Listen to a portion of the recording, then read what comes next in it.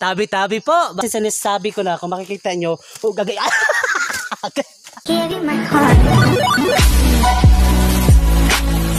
Hello everyone! Nakikita nyo sa aking likuran, yan ang isa sa pinakamalaki at pinakamataas na puno. Dito mismo makikita sa pinakapusod ng lupa na bili ng aking papa. 15 years ago na nagiging idle ito, walang gamit, walang silbi, hindi binisita kailanman. Kaya ngayon lang natin binisita ang lupa ng aking papa. Ito na ngayon ang tinatawag nating mana niya sa amin because 2 years ago namatay na aking papa. Kung saan, 7 hectares ito, nabili ito, gabi. First time naming nabisita ng aking mga kapatid. Excited ako. Excited ako. Sorry po. Tabi-tabi po. Baka meron tayong mga ano dito. Kung napapansin sa sabi ko na, kung makikita nyo, gagawin. So kung makikita nyo, ugat pa lang ito ng mahogany tree. Kung isipin natin, ito ay napakatagal na panahon. Matagal na talaga na panahon na hindi ito ginalaw, nabisita o kailanman. Ika nga, ito ay virgin forest. So kung makikita nyo, napakaswerteng lupa na ito. So kung titingnan nyo dito, talagang dito talaga makikita mo ang bukal na tubig. Tingnan nyo. Wow, grabe. Tingnan nyo. So yan, ang bukal na tubig kung saan pwede yan mainom. Sige, try natin yan. So try nating inumin kung ano bang lasa. So yan. Kung mapapansin nyo, galing yan sa ibabaw ng bukid. Kung saan ang ibabaw na yan ay parte pa rin sa kalupaan ng aking ama. Ay, salamat ama. So ito, try nating inumin. So ito na, try natin ha. So ayan.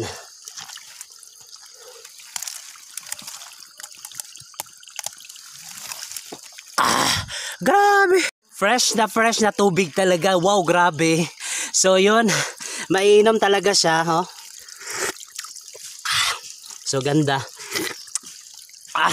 Kung may naririnig kayong parang may nagpuputol, yan ang mga taong hired ng aking kapatid kung saan siya ang nauna. Kung nakikita mo sa aking likuran, yan ang ginagawa niyang bahay-bahay, maliit na bahay kung saan pagtambayan niya kung nandito siya. Kasi plano ng aking kapatid na gagawa sila ng fish pan dito kung saan ito na nga yung tubod o yung bukal na tubig na pwede nilang pagkukunan ng tubig na pwedeng pagsimulan nila ng kanilang gagawing fish pan. O, tingnan nyo. So, ganda talaga, di ba? So, makikita, marami pa talaga siyang ito pa yung mga seedlings ng mahogany na excited akong ipunla sila. Tapos, itatanim. O, kaya ano bang pwedeng gawin dito? Ibenta pwede. Ganda-ganda nun, di ba? So, na-excite lang ako. So, ang gagawin natin sa araw na ngayon ay itutour ko kayo at pwede nating habang nagtutour tayo pag-isip-isipan natin, pagmuni-munihan natin ang mga pwedeng gawin dito sa lupa ng aking papa. Mana namin. Sabalit hindi pa na to hinahati-hatian ng aking mga kapatid. So tour lang muna.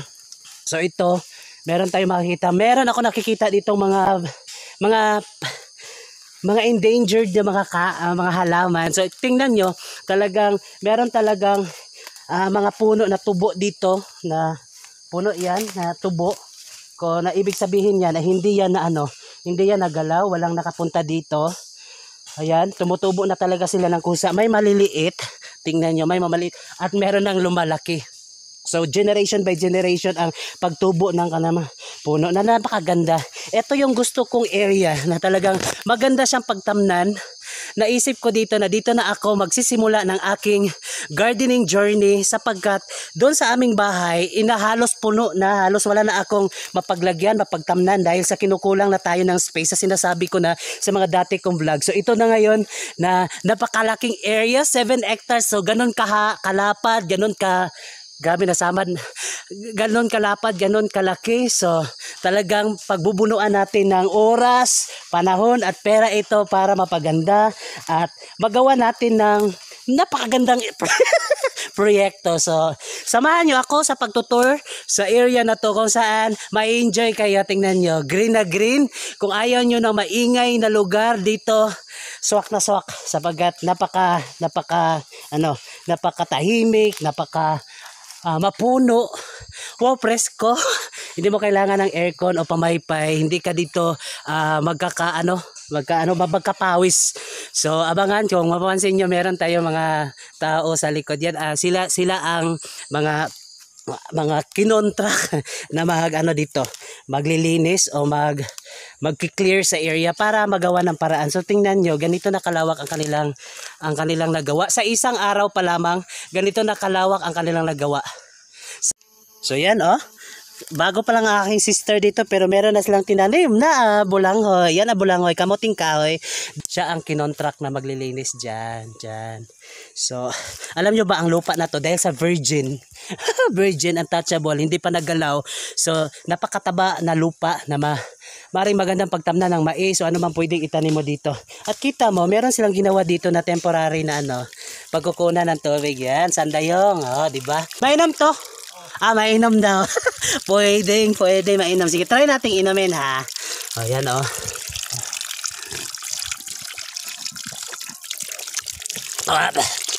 Grabe, presko. Sa ganda, ito ang ginagamit na nilang. Dito sila kumukuha ng tubig na iniinom ng mga taong nagtatrabaho dito. Yan So yan. So sa baba niyan, yan ang bahay na ginagawa ng aking kapatid na babae. Ayan. Pagtambayan niya habang sila nandito, habang sila ay gumagawa ng kanilang fish pan. Sa sobrang abundant ng tubig dito, mapapansin nyo, sa septic tank sana yan, hindi pa masyadong malalim ang kanilang hinuhukay, lumalabas na ang tubig. Yan tuloy, yung mga balaka kita mo yung mga palaka, talagang tuwang-tuwa sila pang naunang nag-enjoy sa ginawang hukay. Daming palaka, grabe. Tingnan nyo, mga palaka. Di ba? Ang saya-saya sa kung nandito tayo sa syudad. Ayan bababa pa ang ibang bababa. Yan, daming tubig, grabe. So maganda itong gawing fish pan. Dahil sa kakasurvey ko, medyo nawala na ako. So hanapin muna natin ang aking mga kapatid. Kasi meron akong dinadala dito mga halaman na plano kong itanim kung saan man ako pwedeng magtanim. Kung mayroon na tayong mahanap na area. So sa ngayon, dito pa tayo sa medyo mabukid pa talaga. Inahanap ko pa kung saan ako i-assign ng aking kapatid. Kasi yung kapatid ko may alam. So parang siya ang may karapatan. May karapatan mag-a-assign kung saan ba ako dapat i-assign. So heto, meron ako nakita dito na bahay ng anay. Talaga, dito ko lang talaga nakita ito sa gubat na ito. Talagang magubat talaga ang aking likuran. Excited ako, meron ako mga nakitang mga halaman dito na napakagandang itanim, iuwi sa bahay, pero bawal 'yon. Hindi natin gagawin 'yon. So ito, hanapin ko muna ang aking kapatid. Jay! Tara. Narinig ko na siya. Medyo malapit na tayo. Medyo nahirapan lang ako sa dala-dala kong mga sako ng may lamang mga halaman.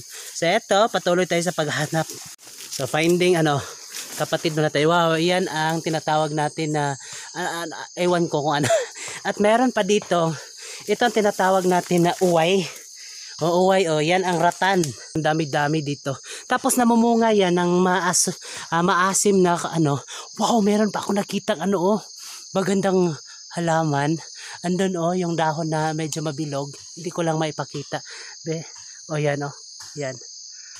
Basta, hindi masyadong klaro. So maraming tayong nakikita. Matubig pa talaga. So sana walang ahas dito. Ito ang tubig. So nakikita ko na ang future ko na magandang yan, ganda. Na gusto kong pagtamnan. Gawing fish pan. Akala ko virgin ito, hindi pala meron pala mga putol na kahoy. Tumbang puno. So palagay ko dahil sa meron siyang bakas na chenso, pinutol talaga. So ito. Hindi pala ito virgin forest. Yun ang kapatid ko. Iwan ko ba saan ba sila lumusot. So ito, ganda. Ganda, 'di ba? So parang may dumadaan dito palagi kasi may daan. Or daan dito ng aking mga kapatid. Dahil silang nauna dito mga 2 weeks ago agay. Hirap. So, ito may saging. Saging ba abaka? Saging or abaka, yan Ay, privilege talaga ako na meron pamana ang aking ama, 'di ba? So, nahirapan tayo pero okay lang. Ayan na ang kapatid ko. Yan o. Yan. So dito yung dalawang kapatid ko. So ako lang pala ang medyo naiwan.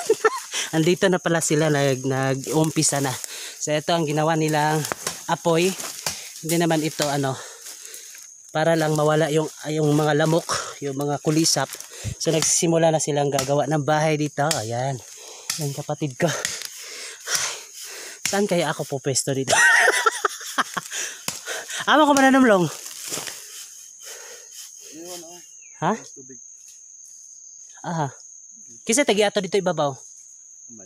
Mamay? Aman ang kapapa dito ite. Oh, ay. Oh. Wala pa kitagian dia. Dito ra ko ha. Kay gusto ko na product. Bulak-bulak lagi din lang balag. Ha? Di nang balag. Dari daw.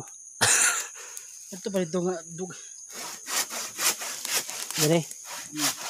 Right. So eto na guys. Dito na pala.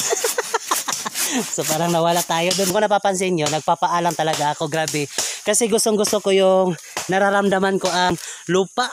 Excited lang ako dito kasi dito na ako magtatanim, magpapalawak, mag-expand ng aking hilig sa pagtatanim. So maganda dito. O tingnan nyo. So ito na ngayon. Ito na ngayon. So mapapansin nyo may mga puno pa. Napakagandang pagtamnan dito. Hindi lang ito mga halaman-halaman, kundi pwede na rin mga mais, kahit na pwedeng itanim dito sapagkat napakalawak na lupa na ito. Okay, grabe. Meron palang dito, mga medyo tinik-tinik o dapaw ang tawag niyan, kung saan kung hawakan mo, mga ngati ka, parang sapiring. So guys, magsisimula na tayo sa ating gawain dito. Tingnan natin. So last glimpse muna kung ano ang mukha niya sa hindi pa natin ginalaw. Ito na yon. So dito na ako magsisimula sa aking gagawin na transformation sa area na to, kung saan magiging proud ang aming papa. Ano namin gagawin niya itong glamping area. Wow, glamping area kung saan pwede mag-camping, pwede ditong magagala, magtatambay, magka-camping ang mga tao soon. So target namin 2 years ito gagawin. So tara.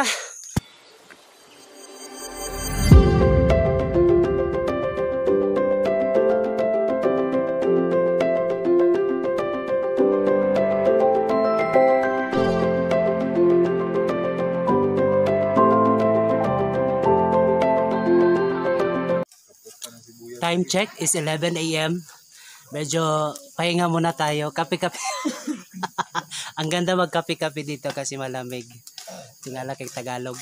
So habang nagkakape tayo, antay-antay din sa pananghalian. So nag-ihaw na ang manok si Kuya. Ayan o. Tuloy-tuloy pa. Yan mga na-hire nating cook. So kape sa tanghali. Kung sinong baliw sa kape sa tanghali, pwede dito. Maginaw. O, diba maginaw? Maginaw ba, Kuya? Maginaw. Maginaw daw, matino. Sa binokit pa, matinog daw sa Kalamag. So, kape-kape. Kung mapapansin nyo, dami kaya namin dito. Yan. Yan. Oh, yan o, diba? Oh, yan. Ayan na si maingay na, si Tiyoy na maingay. So, kailangan lang siguro niyang mainit-initan ang kanyang bibig. So, matino mga sentro, dili pa nun sa kalasan. matino mga sa Kuya Mad. Matino mga sa Lisa. Koto pa ka. Yan na.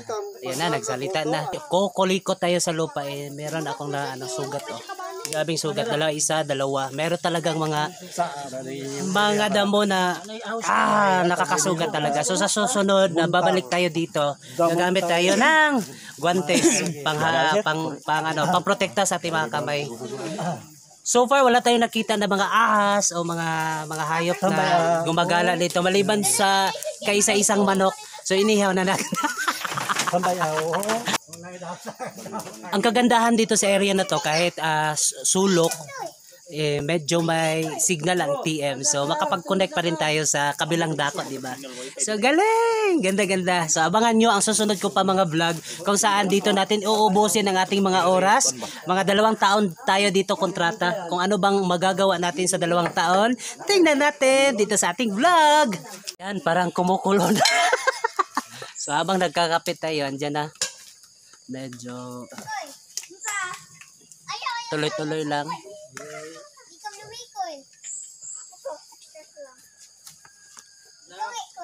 So manok yan. Kaisa-isang manok dito, inihaw na.